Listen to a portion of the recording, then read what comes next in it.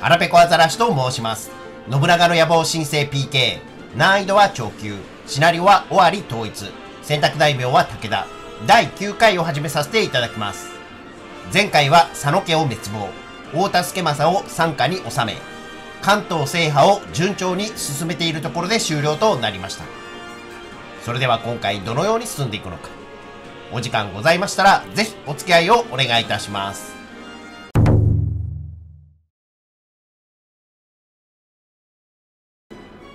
で、結城城から兵力が出撃してくるようだったら、結城城もね、落とすためにね、進行していきたいとこですね。よしよしよしよし、総国高達成と、長尾家の信用100。で、金山が開発できるのでやっていきましょう。わかりましてござる。つつじヶ崎って、鋳造所はないか。となってくると、米問屋2つ。これは残しておきたいですね。商人町1個削るか。で、鋳造所にするところ、しましょうかね。いいよいいよ。で、結城城を素通りして、三方ヶ原の戦いみたいですね。まずは織田城を落とそうとするなんてね。で、お、金山開発。また出てますね。やっていきましょう。お、国衆取り込み出てますね。小山田信繁やっていきましょう。で、風文で竹中半兵衛と、あとは利家と松。で、あとは、津久井城の城は、あ、津久井じゃない、岩殿城の城は、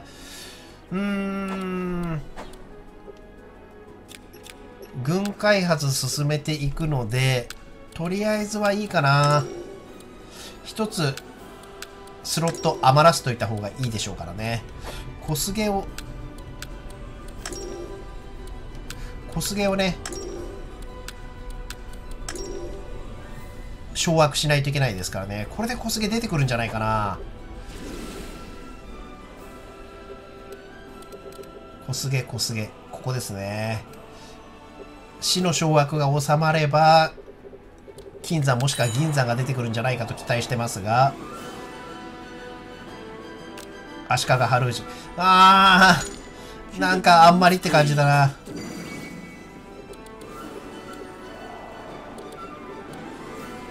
あとは、兵糧ですね。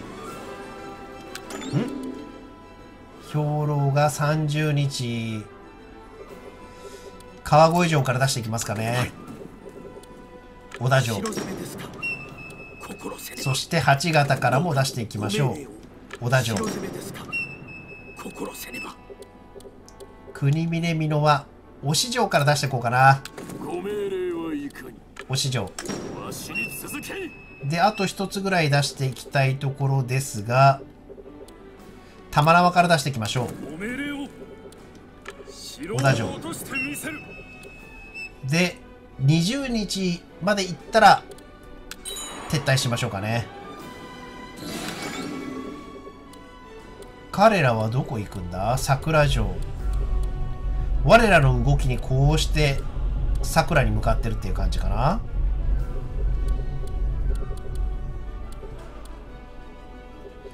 そしたら、ここの軍勢は一旦全部返しましょう。これでいいでしょう。よろしいですか。今川家の信用100。まあ、これでいいでしょう。我らの動きにこうしてっていう感じですね。では進めていきましょう。まあ、もともと迂回してますからね。結構時間はかかっちゃうよね。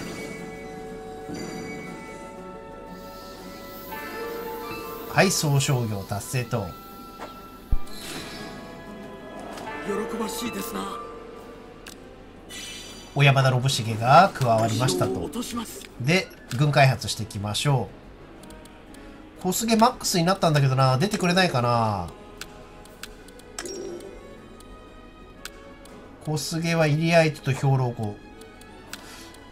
いや、軍開発を進めていけば多分出てくるでしょう。岩殿城も7000まで来ましたね。軍道整備どこ？いらないな、ここの軍道は。否認でいいです。治療付与で渡せるところがあると。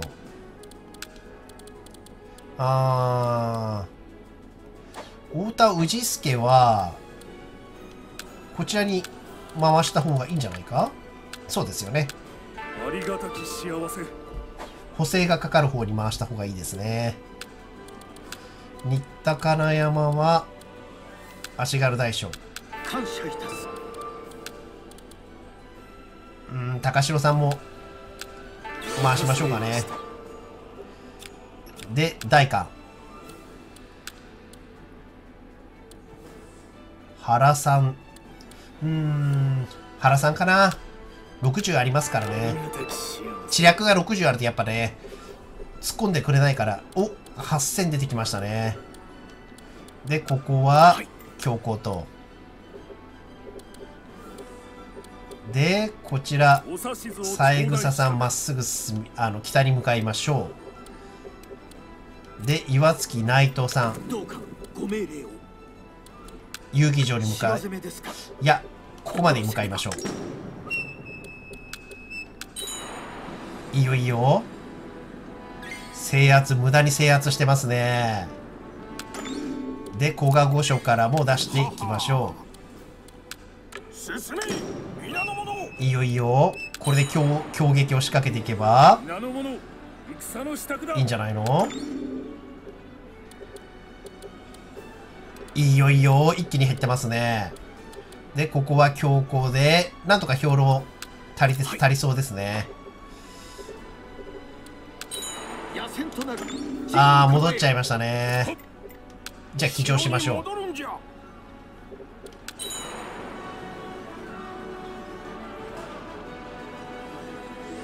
いいよいいよ。はい、織田城陥落。投与していきましょう。では全開砲です。で、あとはこの人たちが攻撃にかからないように、まずは織田城に向かいましょう。いいよいいよ。いい具合の戦いだよ。いいよ。ああ、誠不甲斐なしになっちゃった。結城城3600。このまま甲状腺になだれ込めないかな。甲状腺行きましょう。甲状腺不可になってますよね。なので、箕輪から山本勘助出撃、結城城。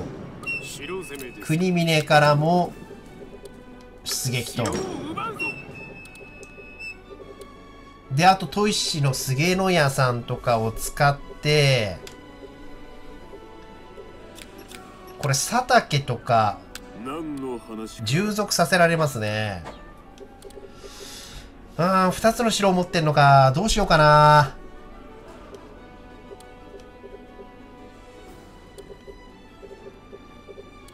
つつじヶ崎とか、123日、92日か。小畑さん、飯田城から190日、ちょっと無理だな。やっぱつつじヶ崎から行かないといけないですね。城下改築が出てますね。商人町はダメだよ。お金が必要ですから。おっと、金山小菅出てた。これをやっていきましょう。心得ました。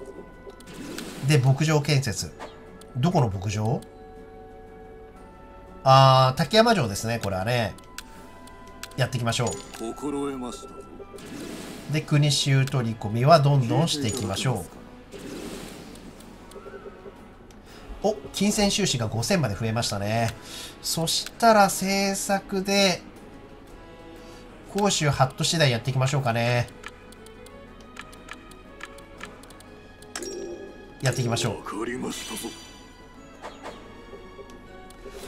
う。で、あとは里見を倒すかどうかですね。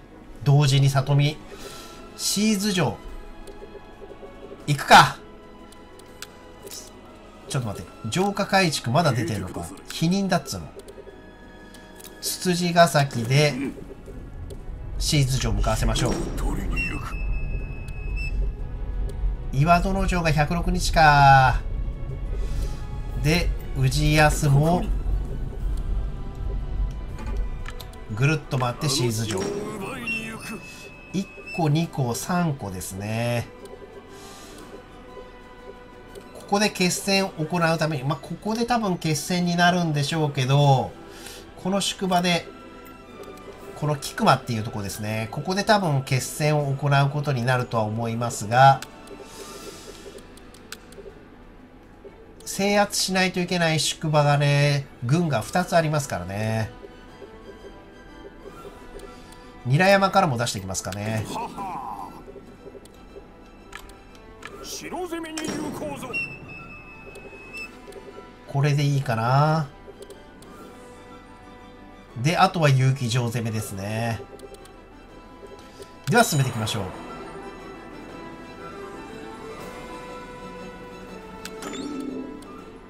結城城4戦、甲状戦下になっちゃってますね。おお、佐竹がやばいことになってますね。伊達に喧嘩を売られてやばいことになってる。では、織田城は、小山田信繁に任せるかな。まあ、能力高いですからね。小山田信繁に任せましょ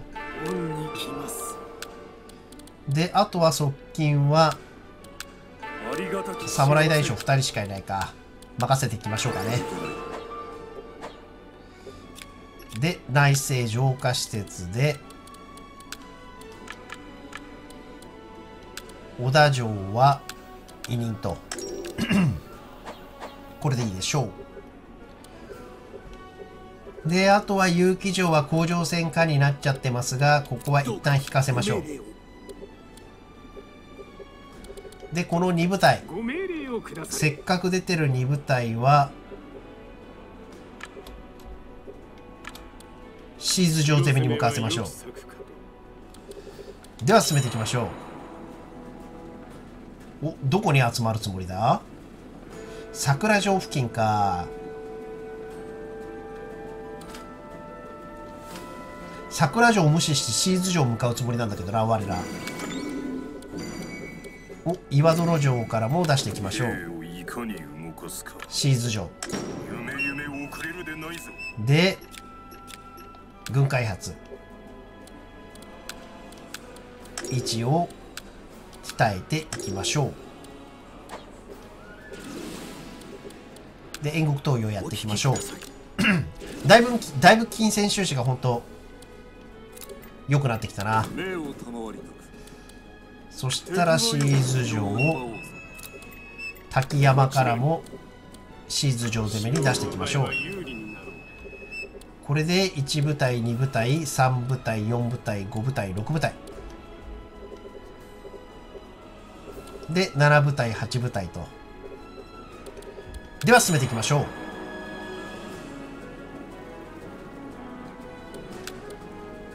う。いいよいいよ。伊達が来てるのが本当鬱陶しいですね。東北におりゃいいもの。よろしいですか。出てきますね。そしたら一旦下がってシーズ城と。城攻めですか。いいよ、これでシーズ城を迎えましょう。これで1234567部隊。あとは桜のここに集まってる兵力がどう動くかってところですね。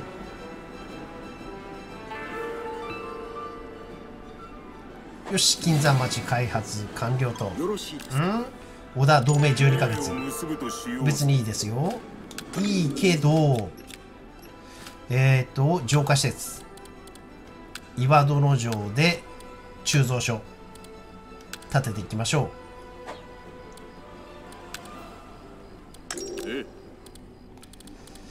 う。で、論考交渉。やっていきましょう。一応、信達さん。新しい領土を任せて赤松内紛と。で、勘定授与で、戦闘で、おぶさんと、あとは信繁。これでいいかな。で、あとは外交交渉。そろそろ同盟延長しないといけないですよね。で、今川家はまだ大丈夫と。普通状態になってますね。これはまずいぞ。春信で、7。何かしら貢ぎ物を送らないとまずいかもしれないな。そしたら、家宝買っとくか。いや、お金がなくなっちゃう。まあいいでしょう。採算は結構取れてきてましたからね。これち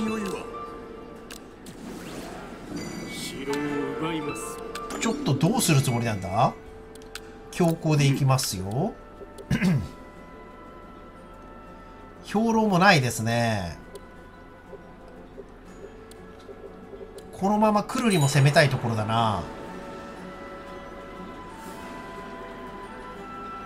クルリに兵戻してますね。そしたらこの4部隊で万騎城攻めましょう。兵糧ない感じか。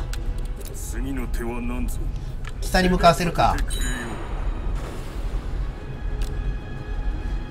羽賀さん、とりあえずここで合戦ですね。まず1部隊倒していきましょう。ここは皆さんにね見てもらうまでもないでしょう。はい、軒口陥落です。これにて勝利が確定ということで、はい、退路封鎖ですね。里見もちょっとよくわからない行動してますね。9000出てきてますね。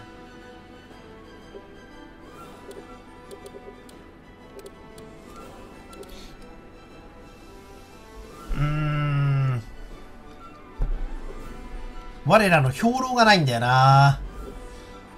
なんとか里見とぶつかりたいとこですね。次の手は何ぞ。皆の者、進め。で、あとはシーズ城攻め。ちょっとかなり壊滅しちゃうような気がしますが、ここは出していきましょう。シーズ城攻めで、あと8型もですね。兵糧不足でね壊滅しちゃうような状態ですが、12の部隊とかはちょっと12日はちょっと厳しいな。いくらなんでもひどすぎる。16日の部隊も撤退させましょう。合戦会やっていきましょう。ここも1部隊だから楽勝ですね。12日だと帰れるかな。あんまり壊滅させたくないからな。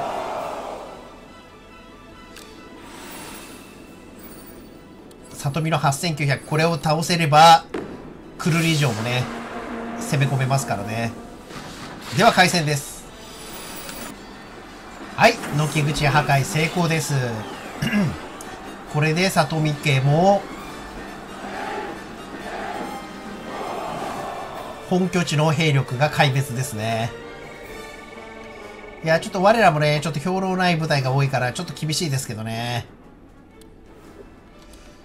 この2部隊も撤退ですね。ここも撤退だな。春信たちもなちょっとないもんな。ちょっと騎乗させましょう。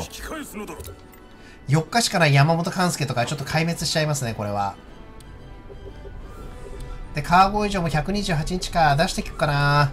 1部隊、2部隊、3部隊、4部隊。とりあえず4部隊出せば大丈夫でしょう。クルリ4600もいるのか。結構兵力でかいな。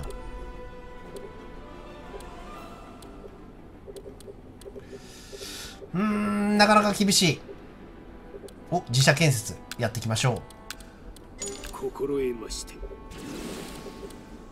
で、引き抜きで、誰を引き抜き、あ、別にお金かけるまでもないな。否認です。登用していきましょう。では進めていきましょう。いかがだったでしょうか。いやー、ついに里見家との戦いに突入しました。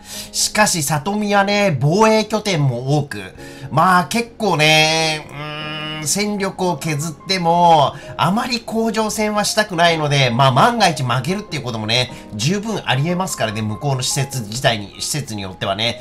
なので、ちょっとなるべく甲状戦にならないようにと思って采配を振るっておりますが、なかなか厳しい状況にあります。攻めてるように見えてね、なかなか攻め手が限定されてるっていうところなので、ちょっと厳しいですね。それでは今回はこれにて終了とさせていただきます。また次回お時間ございましたら、ぜひお付き合いをお願いいたします。